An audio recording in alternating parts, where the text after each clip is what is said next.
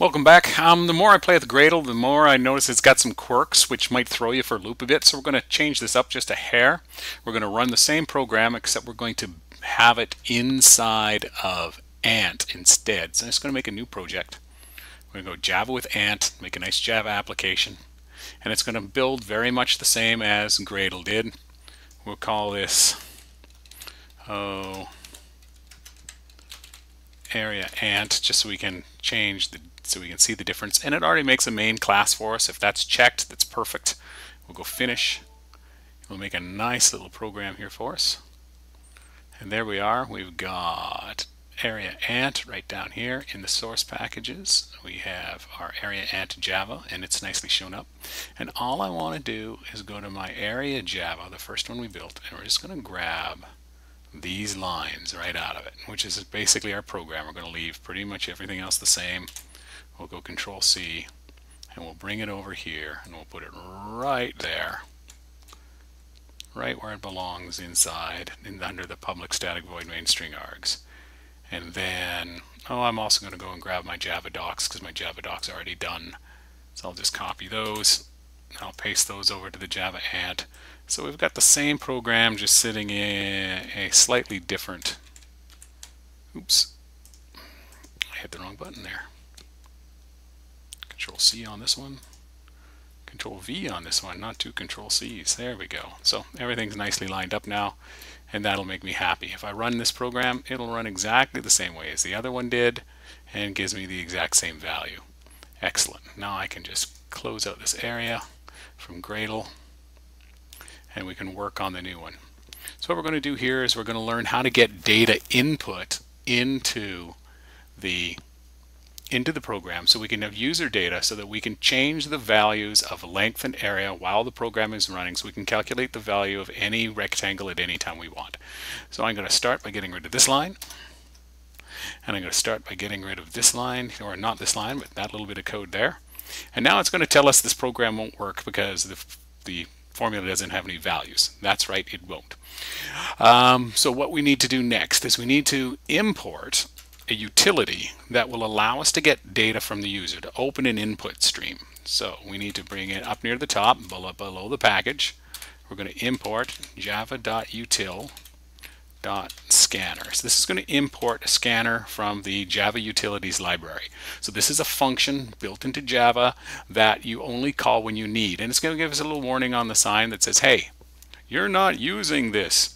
And these warnings will stay up until we actually use the scanner. It's a way to help keep your programs light. If you have a bunch of different things imported, it's not trying to run a bunch of utilities that you don't need. Now, how are we going to use that utility? Well, we're actually going to gather the information that we need, the values of the two variables, before it gets to the formula.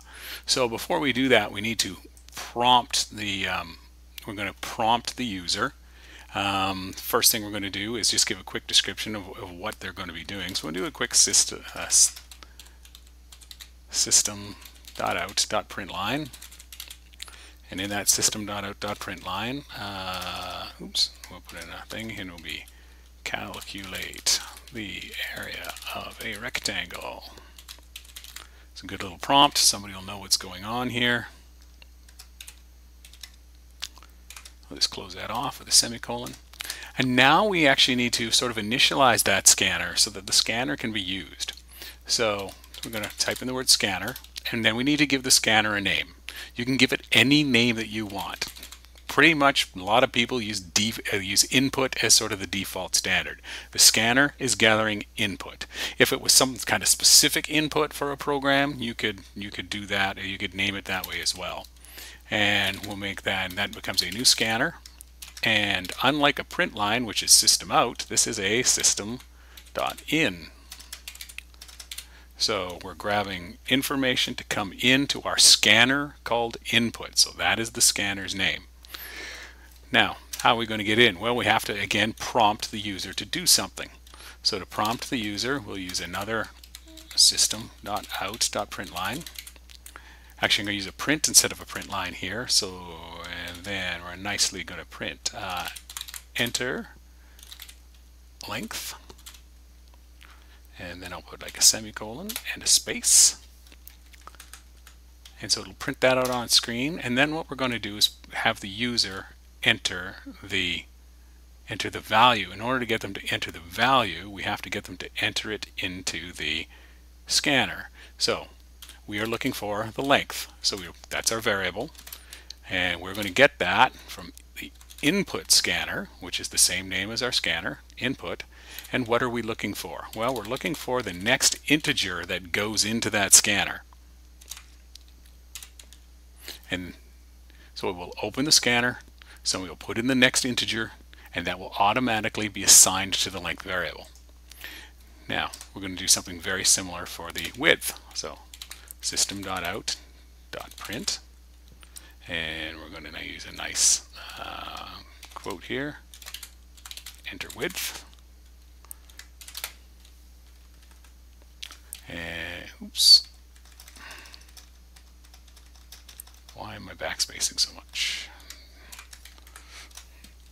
And then we'll just do a quick width equals, again, our input scanner. We don't have to use multiple scanners if we're just getting nice linear information.